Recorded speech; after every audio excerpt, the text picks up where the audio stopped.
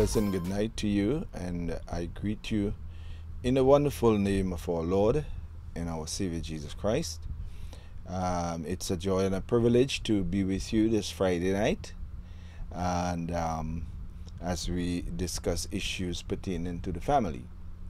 And tonight I want to address a subject as it relates to our children. You know, we as parents, we all want the best for our children. We want what is right and what is good for them. And so, you know, we will do any and everything so that our children can have the best, even to have the things that we could not have. So I trust that it's going to be an interesting topic, and so I invite you at this time to text or call somebody and tell them that we are on. Send the link, let them know that we are on, so that they too can join in this discussion and be blessed as we share from God's word. Amen. Let us bow for prayer this time. Our Heavenly Father and eternal and righteous God, we come before you in no other name but the name that is all powerful, the name that is above all name. And so, Father, tonight I ask, O God, that you will help us as we study your word and as we worship. I pray, O God, that you will grant us wisdom and grant us understanding, and may your word have free course in our lives. I pray that you will help us to explore possibilities that we have not explored before. Help us, O God, to zero in on things that we have not zeroed in on before. And I pray that you will help us, O God, Father, that as we study your word, give us insight, give us wisdom, and give us revelation knowledge. Father, in the name of Jesus, I ask that you have your way tonight. Father, as we give you glory, we give you honor, and we give you praise tonight. In Jesus' mighty and precious name, amen. Praise the Lord. Well, welcome the worshipers at this time as they come to lead us in a time of worship and celebration unto Almighty God. Amen.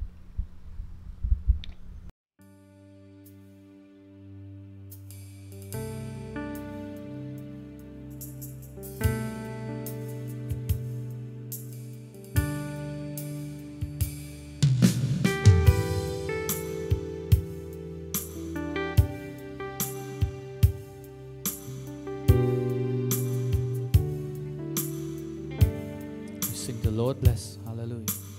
The Lord bless you and keep you.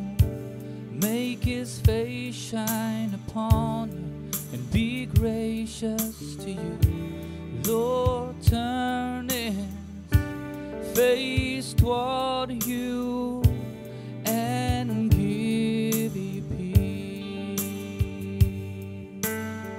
Sing the Lord bless.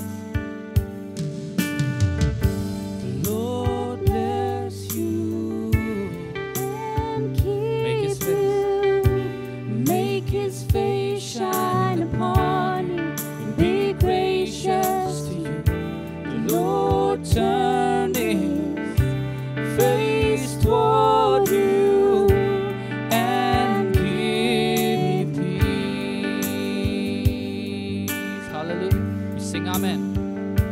Singing amen.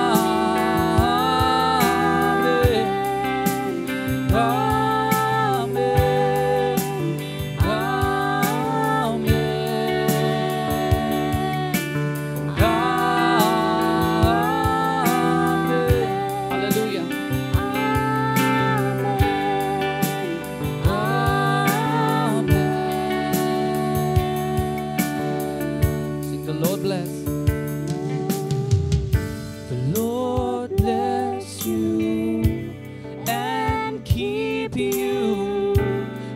His face shine upon you and be gracious to you. The Lord turn his face toward you and give you peace. We sing amen. Hallelujah. Amen.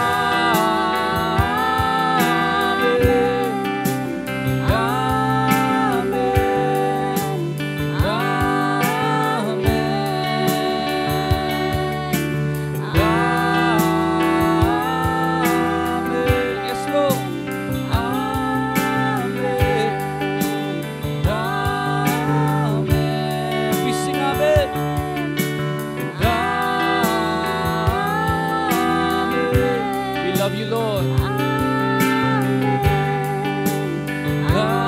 Amen. To you alone. Amen.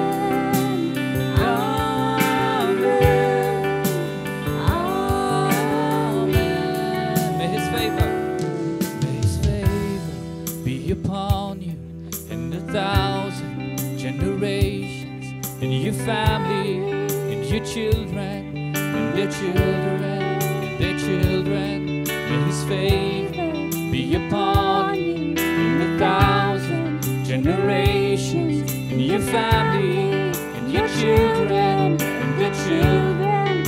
May His presence go before you and behind you and within you, all around you and within. Hallelujah.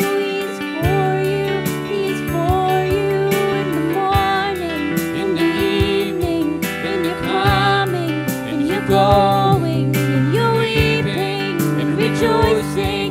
He's for you. He is for you. He's for you. He's for you. He's for you. He's for you. He's for you. He is for you. He is for you. He is for you. We sing amen. Singing amen. Amen. Amen. Yes, Lord.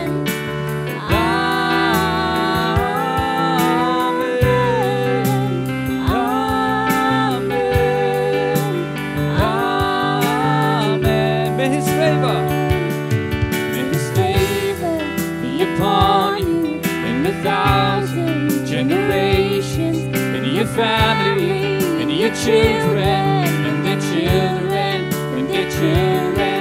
May His presence go before and behind you, and beside, all around you, and within you. He is with you in the morning, hallelujah, in the morning, in the evening, and you're coming, and you're going, and you're weeping and rejoicing. He is for you. Sing, He is for you.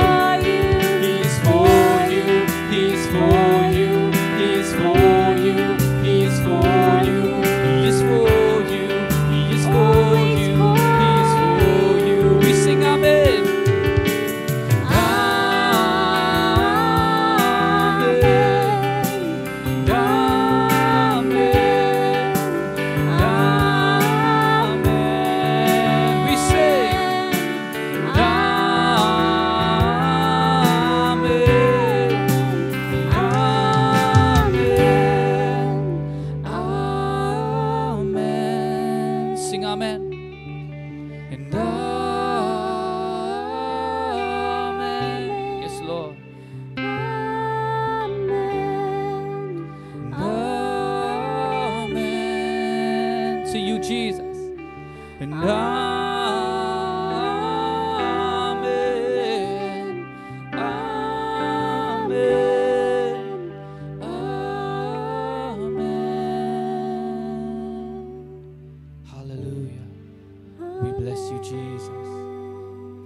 Worship you, Lord. Oh, so be it. Your word stands, Father. Hallelujah. No matter what men may say, we say amen to your promises. Glory, glory, glory. Thank you, Father.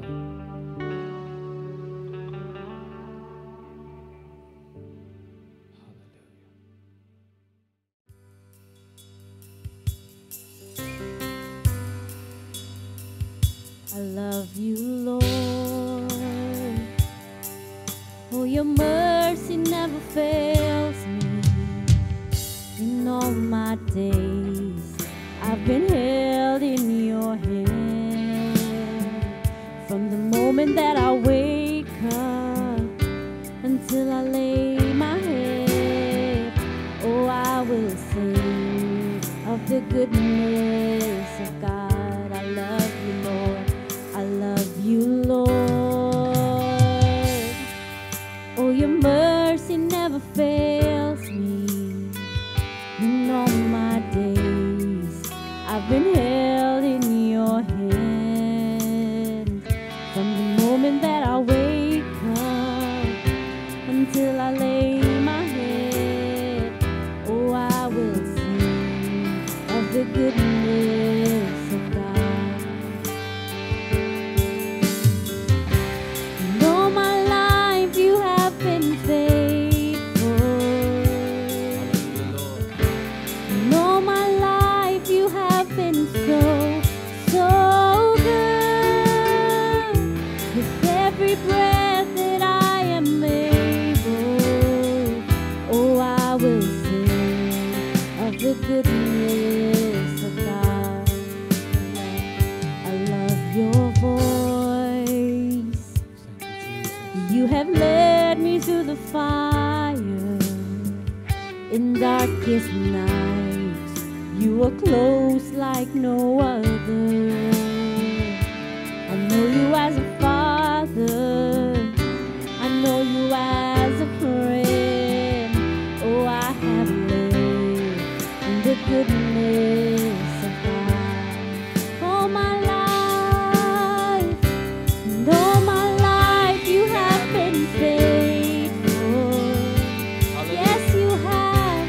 And all my life you have been so, so good.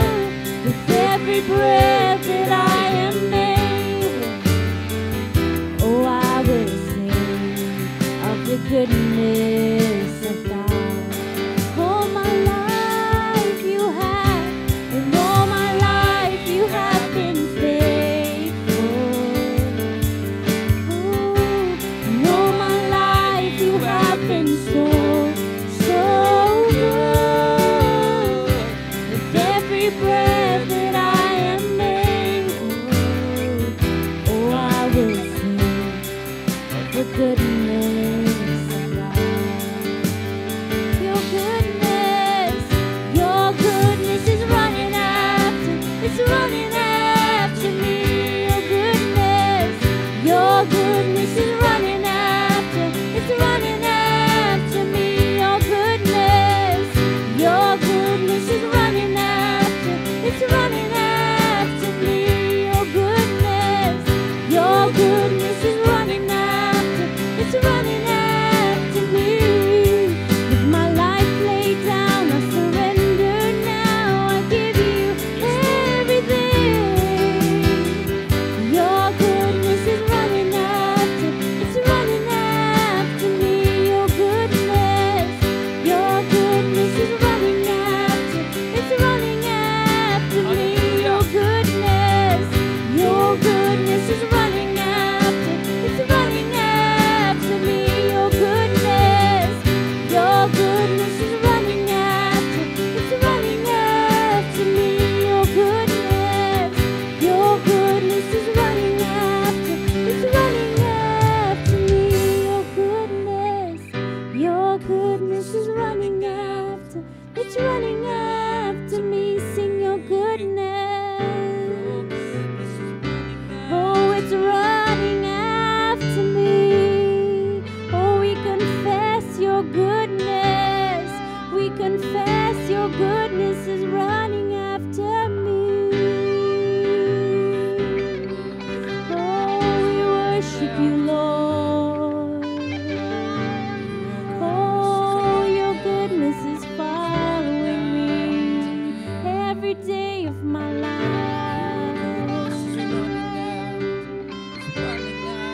Oh, we worship you with my life laid down. I surrender now.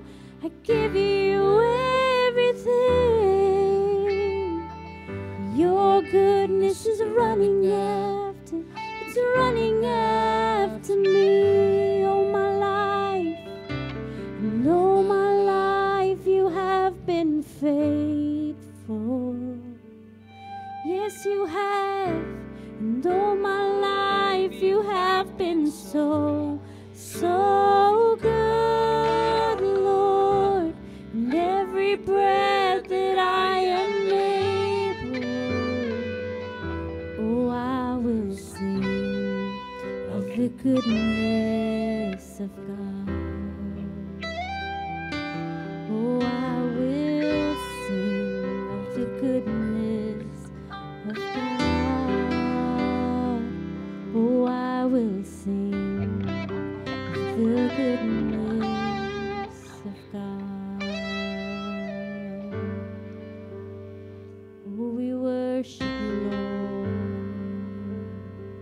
All my life you have been faithful, Lord. Faithful till the end, Lord. Oh, you are holy, Lord. None like you, Jesus. Welcome back. And, I trust you enjoyed worshiping the Lord. And when you worship, do not be afraid and do not be ashamed. Do not worry about what the neighbors will think. This is not about them. It is about you and Almighty God. Amen? Praise the Lord. Okay, so tonight we want to look at a scripture, and the scripture tells us in Proverbs chapter 22 and verse 6. It says to train up a child in the way he should go, and when he is old, he will not depart from it. Now, this is a command from the Lord. It's a scripture that says that you ought to train your child in the way he should go. Now, I know a lot of people are discouraged when they look at the world and how people are turning out, children rather, are turning out to be. Many are becoming rebellious. Many are becoming lawless. And many are following gangs and at a very early age getting involved in things that are illegal. And, the police have to intervene and etc., etc.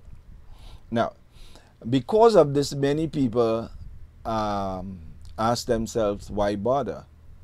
Why bother to train your children? Because, you know what? It's training your children is not an easy thing. Why bother to put in all that effort? And at the end of the day, the children will make their own choice and choose what they want. So why put in the effort if that's going to be the outcome? The thing about it is that you and I don't know that that's going to be the outcome, because many people have trained their children in the right way, and it's stuck with them. As a matter of fact, I remember certain things that my mother would have taught me. She was not a Christian, but she believed in certain things, and at a very early age she would teach me whatever she knew about God, and some of the things that she taught me, I held on to it, and it made me a better person. It made me stay away from trouble. It made me stay away from fights. It made me stay away from illegal drugs up to a point. It made me think twice about doing certain things. So the young man I turned out to be, though I don't want to use the word frivolous, but careless at times, let me use that word, and carefree, and would get into trouble and do a lot of things that I shouldn't, although I did those things. For a major part of my life, while I did those things, there were also things that I was afraid to do because of what my mother taught me. One of the things that I never got involved was gambling. I never liked gambling at all. I used to hang out with gamblers. I used to watch them gamble. But I never gambled, because my mother taught me. She taught me certain principles, how to be kind and how to be nice to people and stuff like that. And a lot of that helped to shape me and to be the person that I was,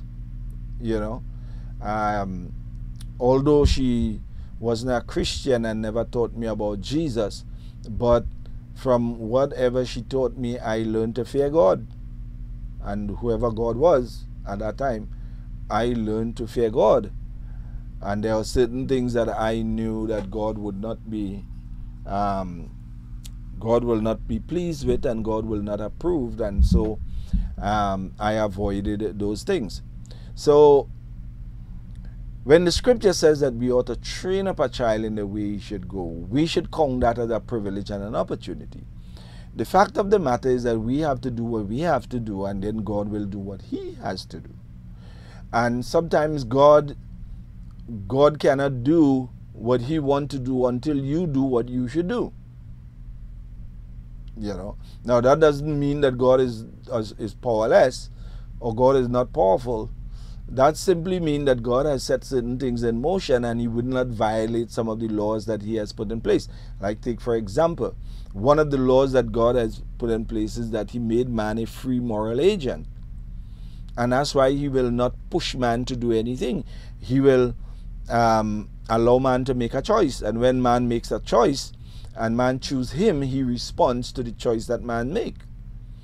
On the other hand, if man choose evil and go the way of evil, then God will stand up, watch man go evil, and leave him. He will warn him. He will try to send his angels and them to bring, to help steer him in the right direction. He will send, allow his Holy Spirit to convict that man, etc. and so on. But at the end of the day, if that man chooses evil, then so be it.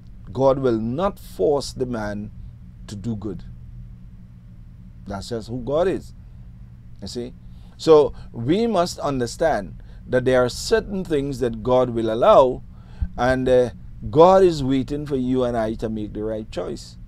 So when it says to train up a child in the way he should go, and when he is old, he will not depart from it, means if you train them, that will help instill certain values in their life and keep them on the right track. And even if they stray at some point in time, what you have taught them will come back to bring conviction upon their life, and it is up to them to make the right choice then and there. See, God will not force anyone, and he doesn't expect us to force anyone as well. He expects us to teach people the truth, teach them the word of God, and allow them to make the decision. If they make the mistake, they make the mistake. If they make the right choice, they make the right choice. But at the end of the day, we have to teach people, and then they make the choices at the end of the day.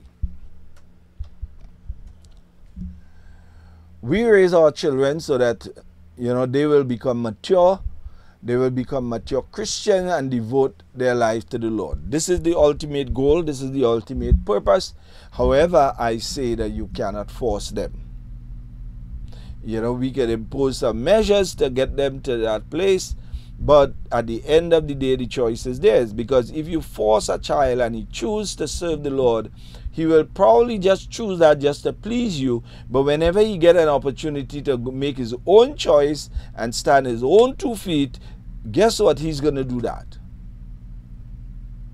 See?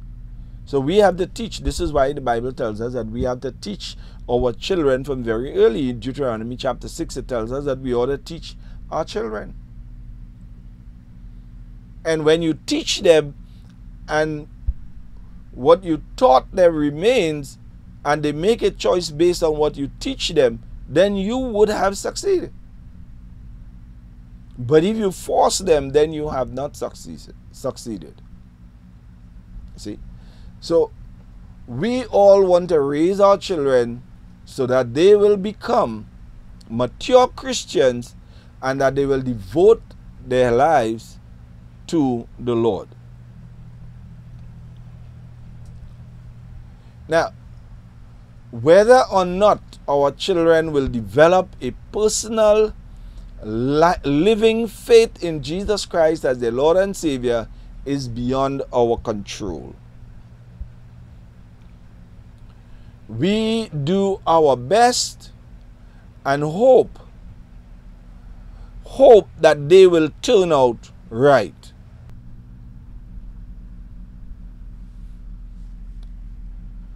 So I know a lot of times people are concerned about whether their children will turn out to serve the Lord or not. And I often say to parents, you do the best that you can and trust that you have taught them enough, not just by preaching to them, but you have taught them enough by living a life or an exemplary life for them, and leave it up to God.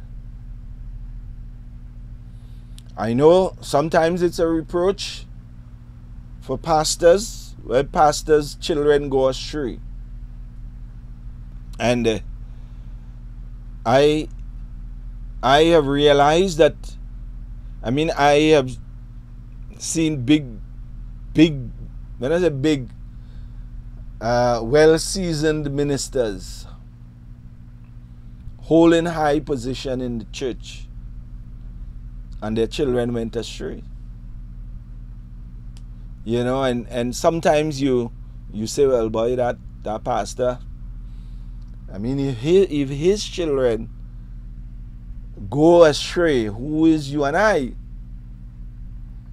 But I have also seen that some of those children who went astray came back and became ministers themselves.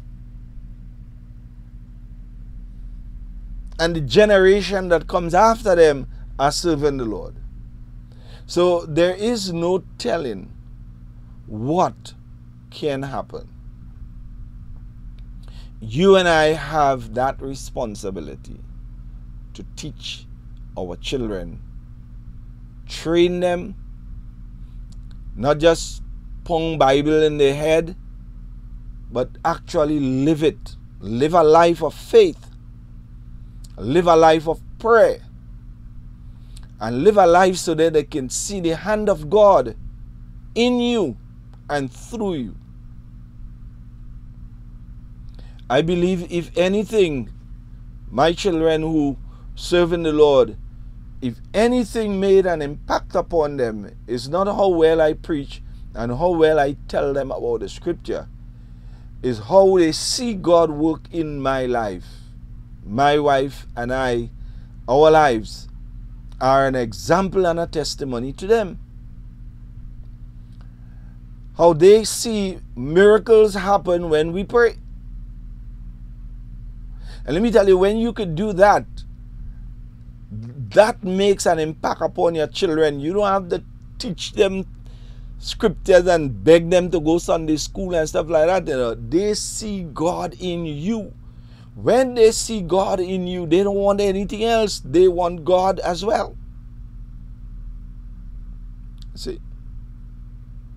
So, I encourage you, don't look at the bad side or the flip side of things and look at how, many people, their children not serving the Lord and all of that. And, take that to mean that, listen, as they say, whatever will happen. So why make the effort? No, you have to make the effort. Because what you do will impact upon their life, and it will help the choices that they make. Some of the choices I made as a young man, I made them because of what my mother taught me. Some of the things I chose to do, it was because of what she taught. And some of the things that I chose not to do is also because of the things that she taught me. So teach them. Train them. And the Bible says that when they are old, they will not depart from it.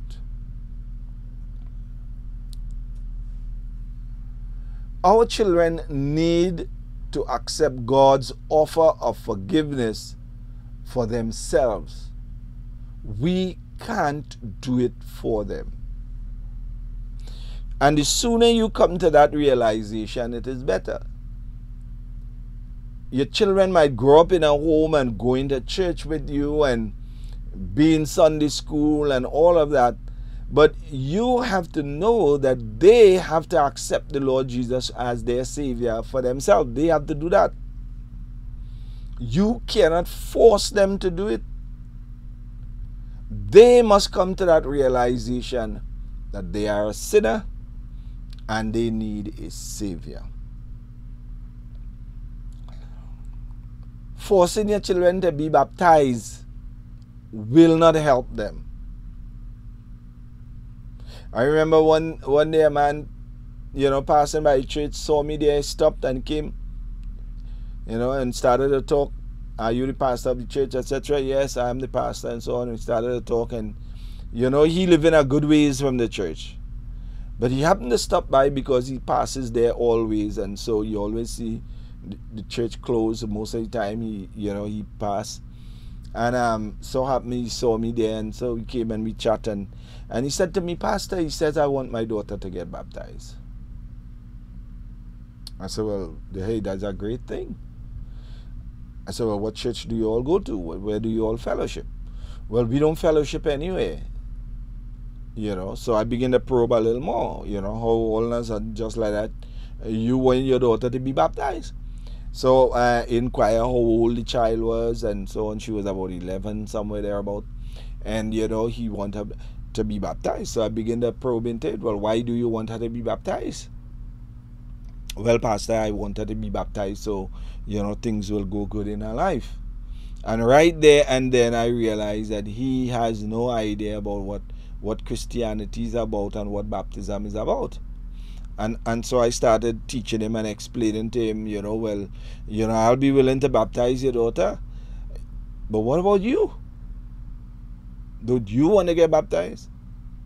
No, I just want my daughter to get baptized. And I started to explain to him what is baptism and how we go about baptism and why do we baptize.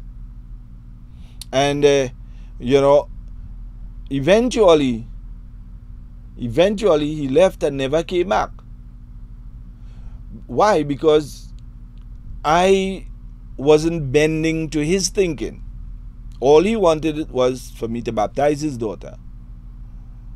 And it doesn't matter whether she believed in baptism, it doesn't matter whether she understood baptism, it doesn't matter at all. All he wanted was his daughter to be baptized so that she could feel safe or whatever, or he could feel safe for her. And that's not what it is about. Our children have to make that choice. We can't force them to be saved. We cannot force them to be baptized. We cannot force them to do the things that we want to do. Forcing them to go to church, sometimes that when they're small, we have no choice and whatnot. But there come a time in their life that when they have to make that choice and they make that choice on their own. So we must realize that we cannot save our children. We can't save nobody, as a matter of fact.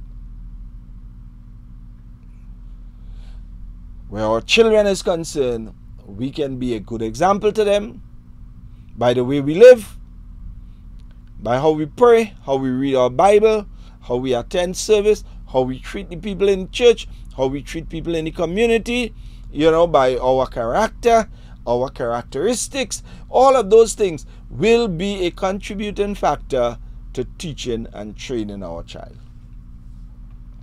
But we cannot make them serve the Lord. That is something that they must come to terms with on their own, and they must desire to serve the Lord for themselves. We can't do it for them. It is our responsibility as parents to bring them up in the discipline and instruction of the Lord. Ephesians chapter 6 and verse 4. It is our responsibility. Now, it is not the responsibility of the government. It is not the responsibility of the teachers. It is not the responsibility of the social workers. It is not the responsibility of our family and friends. It is our responsibility. We must teach them. Here's something that we see parents doing. Parents do not want to serve the Lord, but they want to send their children to Sunday school. They want to send their children to church, but they themselves don't want to come to church. Let's kind of evaluate that a little bit. When your child You pushes your child to go to Sunday school, but your child don't see you going to church. How do you suppose that impacts upon their life? Does that impact positive on their life, or does that impact negative upon their lives? Does that child grow up to say, listen, when I am of age and I can make my choice, I'm not going to church, I only going now because you forced me. But there will come a time that I won't go. You see, going to church and going to Sunday school and these things should be pleasant. It should be something that children want to do. It should be something that they see their parents doing. Now, a lot of parents, they don't want to convert to Christianity. They don't want to submit to Christianity, but they want their children to go to Sunday school. They see that as the best for their children. Well, how come it's best for your child and not best for you? You want to go one way when you want to send your child the other way. It doesn't work that way. You have to understand that it is important, it is imperative that you be the example for your children. And so you must realize that it is your responsibility. Now, in a lot of homes, the fathers shirk that responsibility and palm it off to the mother. They throw it off to the mother, and allow the mother to go to church and carry the child to church and tell the mother, make the children get dressed, dress them and send them, but your wife going to church. You see? You have to realize that it is your responsibility. It is nobody else's responsibility but yours. And so you have to own up to that and bring them up in the fear and the discipline of the Lord. You have to do that. Don't leave that for other people. Don't shirk that responsibility off and hope that the government or the teachers in school and somebody will take up that responsibility. It is yours. You need to own up to it.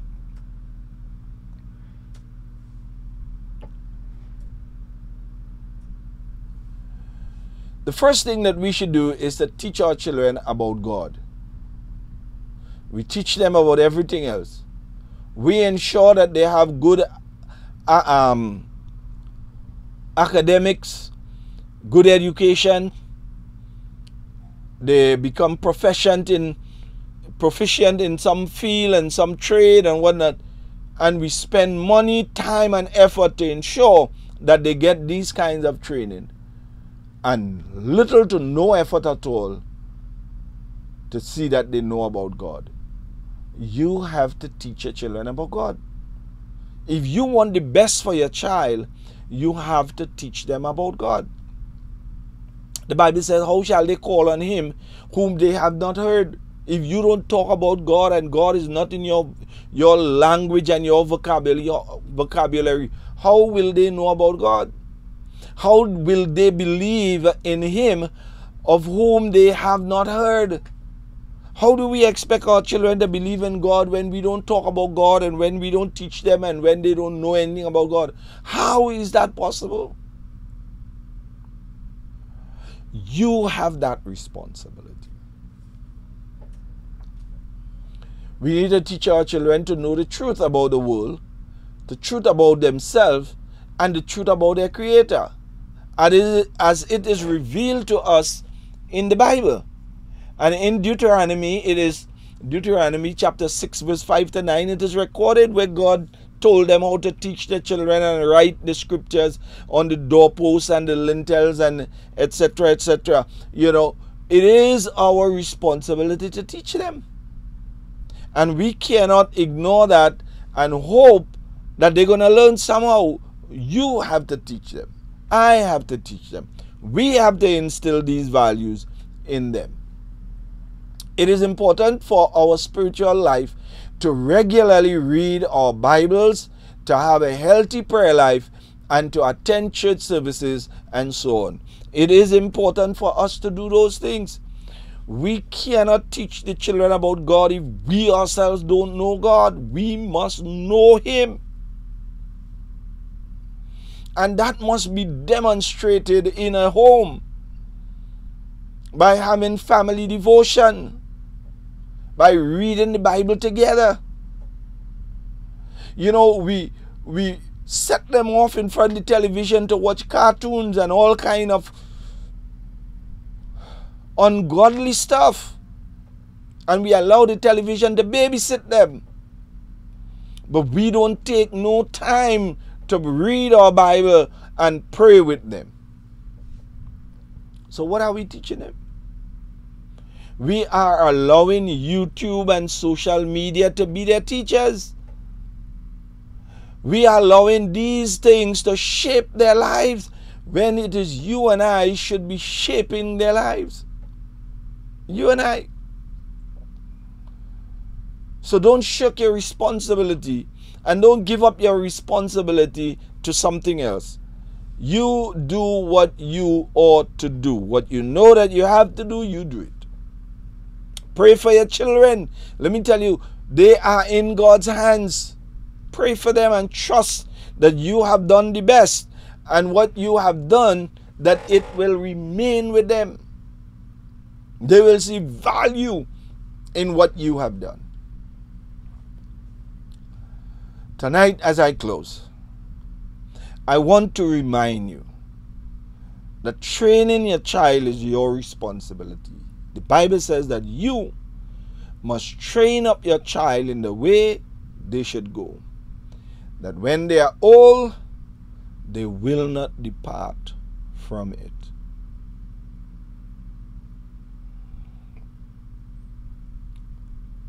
If you teach your child and they walk away from God, that's not your fault. It's theirs. They have a choice to make. And it doesn't matter what you do, they will eventually make a choice. But I believe we can help shape their thinking so that they will make the right choice. The future of your children is in your hands. Nobody else's. It's in your hands. Father, I thank you, O God, for your word. I thank you for giving us the wisdom and understanding that we so greatly need. I pray that you will help us, Lord, that we will become what you desire of us. I pray, God, for your guidance. I pray for your direction. And I pray, oh God, that you will help us, Father, that we will take this responsibility serious. We will not play with it. We will not joke with it.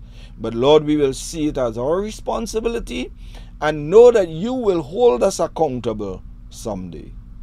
Help us to do our utmost best to teach them, to pray for them, to instruct them in the right way, and to trust you to keep them. Continue to bless our children, oh God. Lord, remember our children. You know each one of them. You know where they are spiritually. Those who are serving you, those who are not. Lord, we ask for your divine intervention upon their lives right now, wherever they are. Ask that you will touch them and bring them closer to you and bring them into a deeper relationship with you. Father, I ask that you have your way in their lives. In Jesus' mighty name, amen and amen. Praise the Lord. I trust that you have been blessed by this word and that, you would have received from God's hand and realize that this responsibility is yours and nobody else's. Amen. Praise the Lord. This is Pastor Ramlochan of the House of Praise New Testament Church of God, located in La Fortune, La Romaine, saying unto you that with Jesus, the sky is the limit. Do have a productive and a blessed weekend And looking forward to see you in church on Sunday morning. Be blessed.